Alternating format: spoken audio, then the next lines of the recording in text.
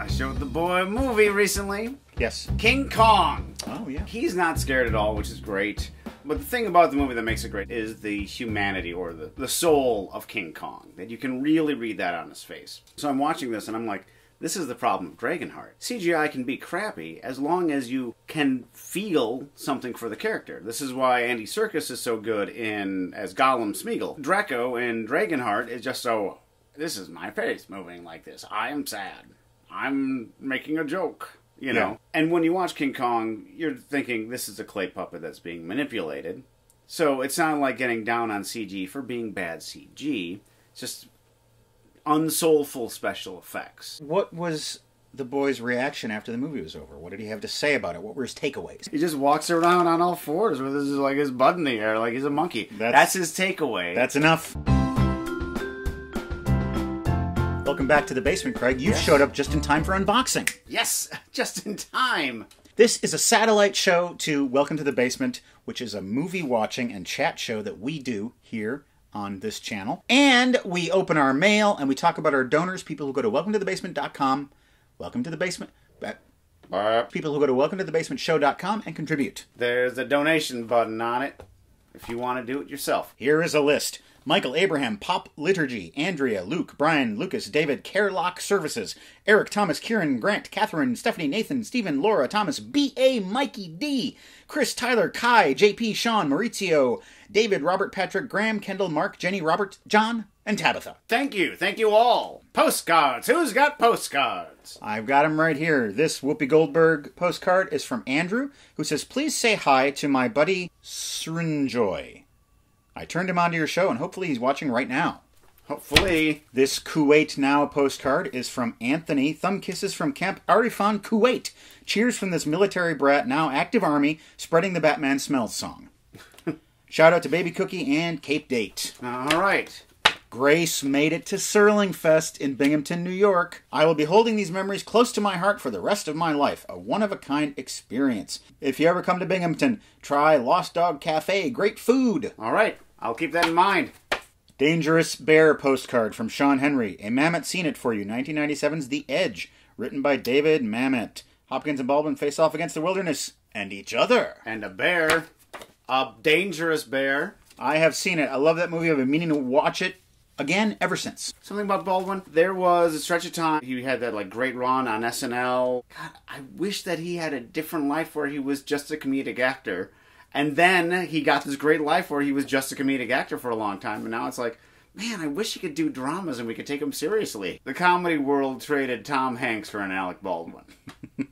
You send us questions. Sometimes you send them to our Facebook page. Sometimes our YouTube comments. Sometimes by postcard. You send them, we answer them. Here to watch '08. For some reason, I didn't see Matt as the camping type. It's true, I'm kind of not the camping type. I go on one camping trip a year.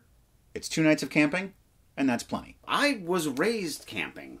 Not that I was homeless or a hippie or anything like that. But my parents were teachers. We would go camping every single summer for 3 to 5 weeks. Wow. I was in Boy Scouts. My mom was a Girl Scout leader, and I would go on camping trips with her when I was young.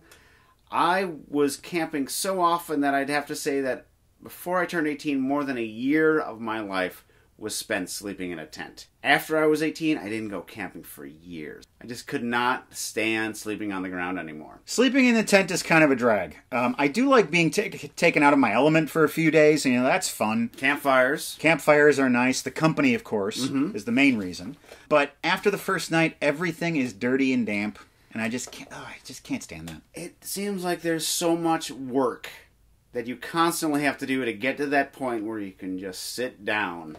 Yeah. And then you have to go to the bathroom. I have to walk like half a block, 3 blocks. There's not even blocks out here. And to go to the camp, to go to the toilet. It's a hassle. Washing dishes.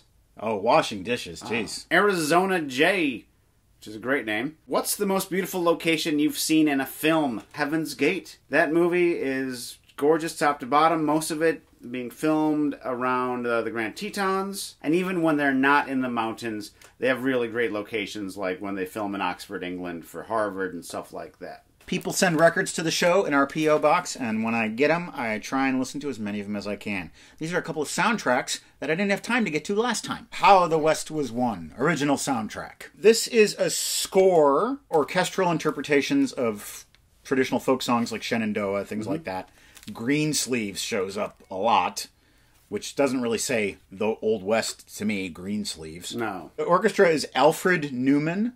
Yes. His orchestra. That guy's name, he pops up every once in a while. But what's the connection between him and Alfred E. Newman? I don't know. What's the joke there? There's probably a way of finding this out. Yeah. So this is a score, but it actually kind of functions as an album that you could sit and listen to, because it alternates between orchestra pieces and just kind of hootenanny songs. Yeah. It's a movie I have no desire to ever see. According to my dad, the TV version is better than the movie version. And then we have The Hidden. Having seen the movie and then listened to this soundtrack, I have to say that nothing about this music evokes the movie for me. It's like listening to music that has nothing to do with the movie The Hidden.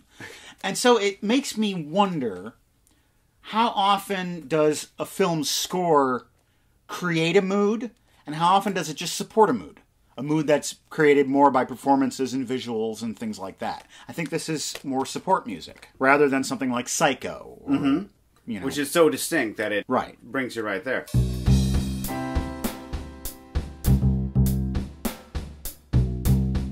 A mysterious plane lands on a deserted beach. This movie begins where Dunkirk ended. And is completely forgotten about.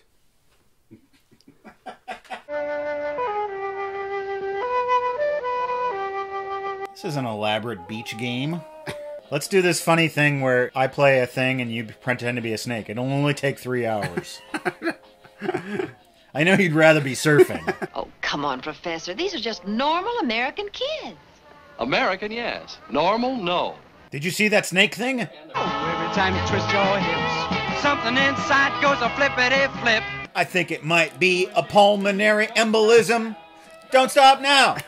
Why is she dressed like she works in a Korean nail salon? Hey, I know you. You're the guy who put the finger on Von Zipper. Putting the finger on Von Zipper is the only way to operate a zipper. Can I ask you something, Professor? Oh, yes. You studying these kids' sex life, or you getting involved in it?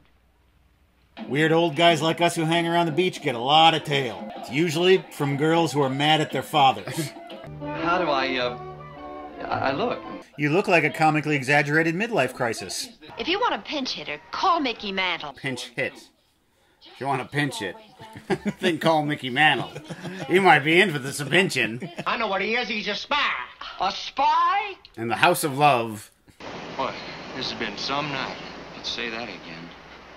Boy, this has been some night. Yes! We have a couple of packages to open. We I do. know one is for you. All right, then. This is from Therese in Australia. Alexander in Andover, Mass. I'm going to need something powerful to cut this thing with. An acetylene torch. Acetylene. Whatever. I learned it from reading. I didn't learn it from going to torch school. I'm seeing 3 DVDs in here. They're almost of a theme, but they're kind of not. U-571, which I believe is a submarine movie. It has my favorite thing to hear in a submarine movie. All the controls are in German! Pirates of the Caribbean at World's End, which is a boat movie. Yes. Courage Under Fire, which seems like a military movie, but I'm not sure it has to do anything with boats. So, kind of a theme, and kind of not. If you see a helicopter as a skyboat. Actually, these helicopters might be landing on an aircraft carrier, so... All right, usual box of bits and pieces. For Matt, close-up.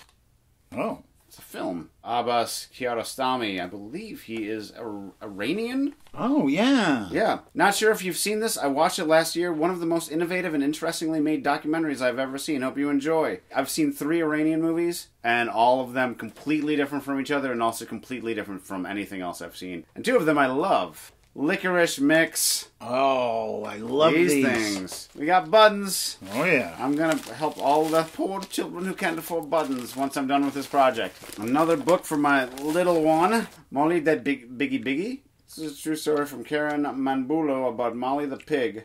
It's an Australian and Aboriginal Australian. Oh, yeah. Well, that's very interesting. This is licorice and coconut. A magical mystery tour bus. Probably take this in Liverpool.